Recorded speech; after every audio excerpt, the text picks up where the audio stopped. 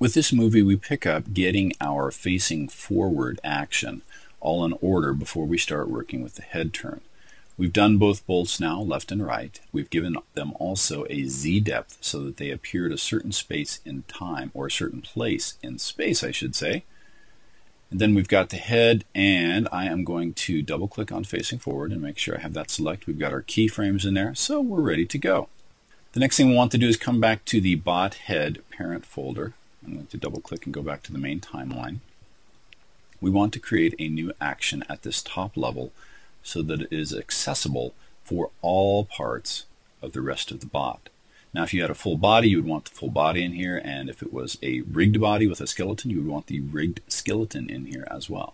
So I'll select new. We'll call this action left turn. The left turn is open on the main layer for the bot head. But what we need to do now is modify the behaviors or the appearance of each of these individual items. So we'll do the easy one first. We'll go with the bolt left. All that becomes selected. I'm going to select the layer points translation tool and simply move that in. As the character would turn its head, if this was mounted to the side, it would turn and go behind that a little bit, so we're imitating that motion a little bit. We're on the bot left layer, the bolt left layer. When I go to the bolt right layer, we're kicked back to the main timeline again, and this is very important to pay attention to this because it's so easy to get lost if you forget to double check this and come back. So back at the main timeline, I'm going to come down to left turn. I'll double click on that. The bolt right will go ahead and now pull this inward because it would advance towards the viewer and move inward just slightly. I'm going to pull this in just a little bit, but now we're going to go ahead and come down to our layer translation tool and simply adjust the Z depth of this to 0.01. That will put it ahead of the actual head. Now we haven't turned on the two steps we need to make that happen yet, and we'll do that in just a moment. The reason it's still appearing behind the head is because it's on the bottom of the layers palette. However, when we invoke the sort by depth, that will change. We'll come back to the head portion. We're kicked back to the main timeline. I will go ahead and double click left turn. The head is still active, and now we need to change all these parts. We've got a bunch of parts going on here, and this is why working with head turns becomes a little more complex, especially when you're working with organic shapes. I'll zoom in just a little bit. We'll select the rivets here first. Just go down a line here of those things. Drag that up. I'll press the keyboard shortcut S for scale. I will narrow those up sideways, and I'm also going to shrink them down just a little bit. Keyboard shortcut T to translate those points. I'll shift, click, and drag and move those over to the right of the head just a little bit. Now for the rivets on this side of the head, keyboard shortcut G, I'll select all of these.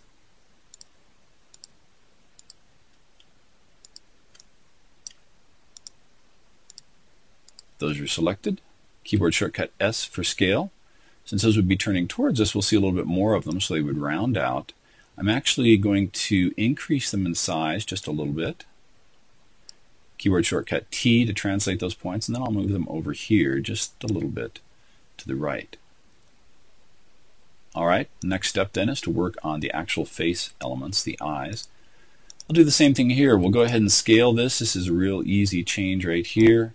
Translate just like we were doing with the rivets. Do the same thing and select those. T, and translate that over here. And then for the mouth, there's several things we can do.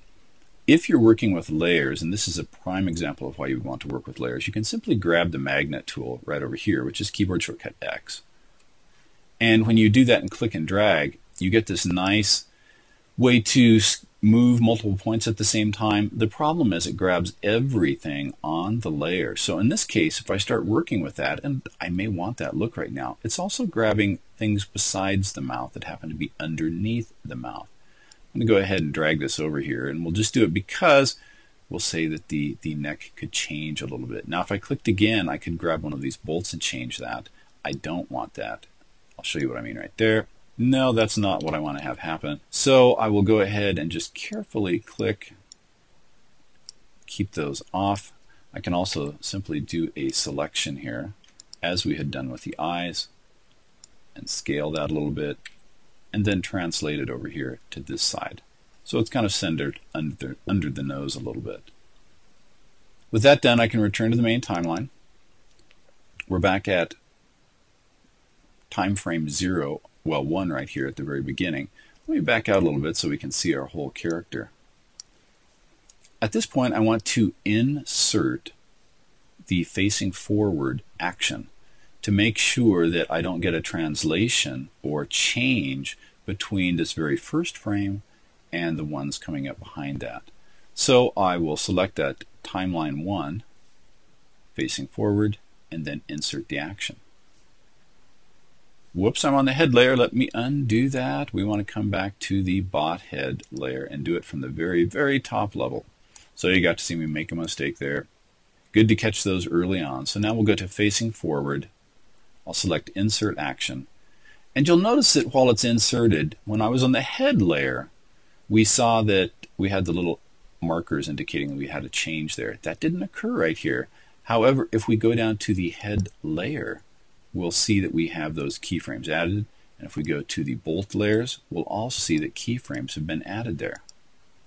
Now I'm going to move down to frame 24, which is the first place that I want to add a keyframe to hold the head in one position before we turn it. We'll get to that in our next movie.